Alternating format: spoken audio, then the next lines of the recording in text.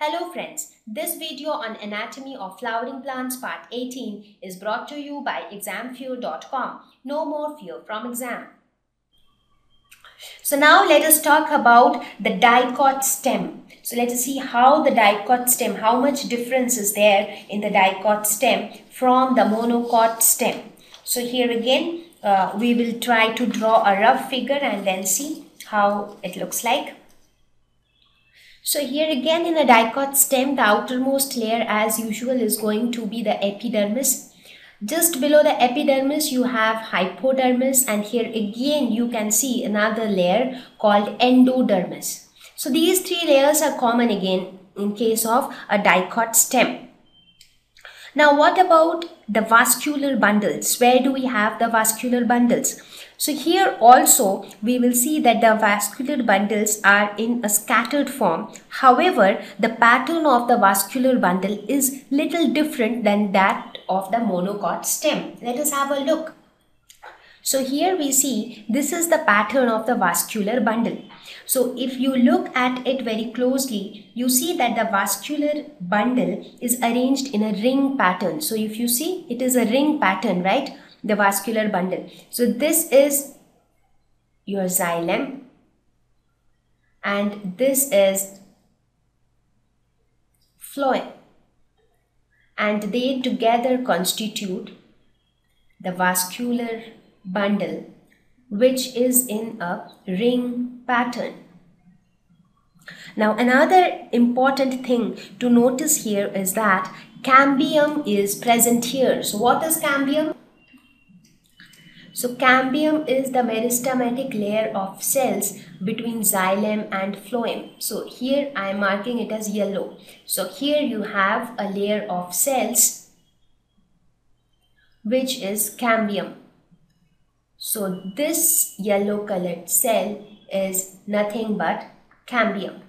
So this cambium is responsible for the formation of secondary xylem and secondary phloem, and which in turn is responsible for secondary growth. So this is nothing but a meristematic tissue. Because of this, the stem becomes wider and wider. Because they are capable of cell division, they can form new xylem and phloem cells. Right? So this is another very noticeable difference in case of a dicot stem. Now what happens to all the open spaces which is present here?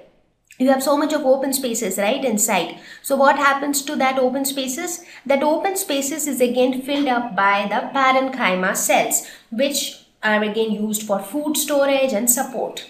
Right? Now again, what about the pith? That is the central region. The central region is also made up of parenchyma cells. So the pith is made up of parenchyma cells. So this will be somewhat like this. So these are the parenchyma cells. So they actually fill the entire empty space which we can see right now.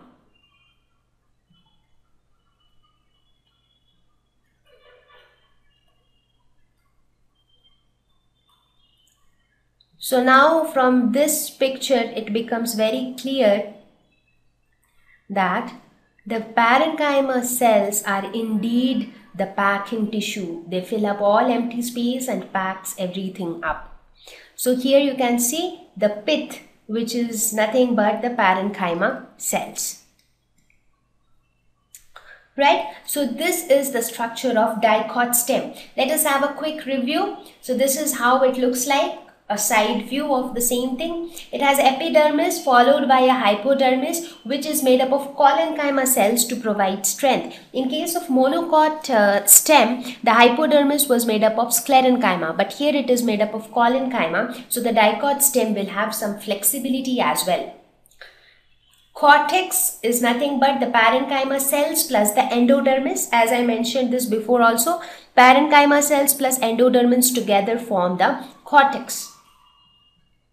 Next is pericycle, which is patches of sclerenchyma cells, and vascular bundles. Here the vascular bundles are conjoint and open because cambium is present, so they are open.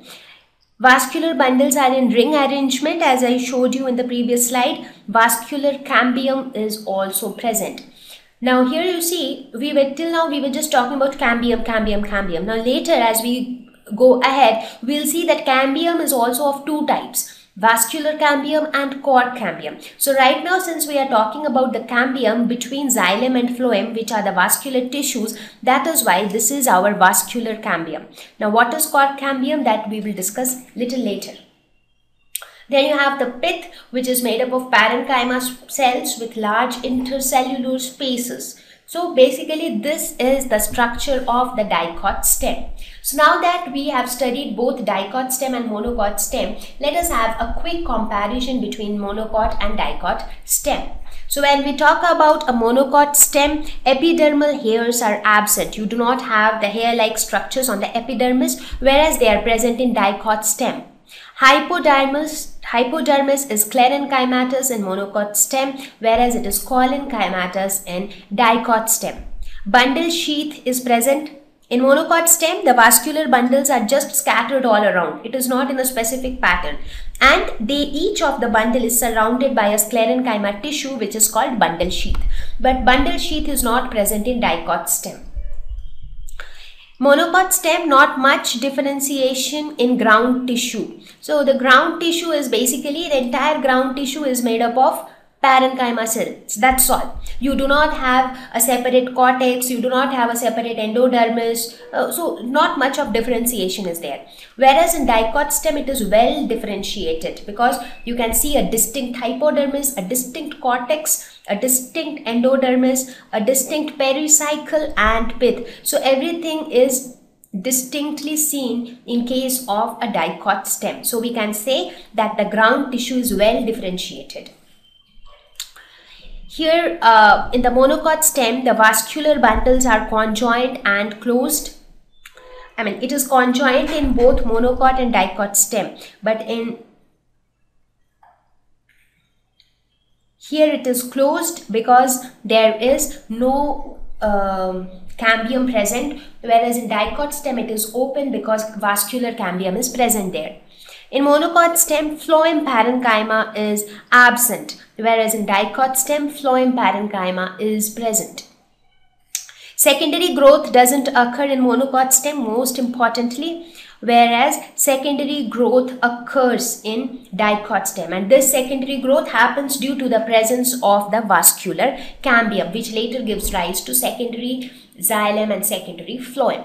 So with this we end our discussion on the anatomy of stem. So next is thank you.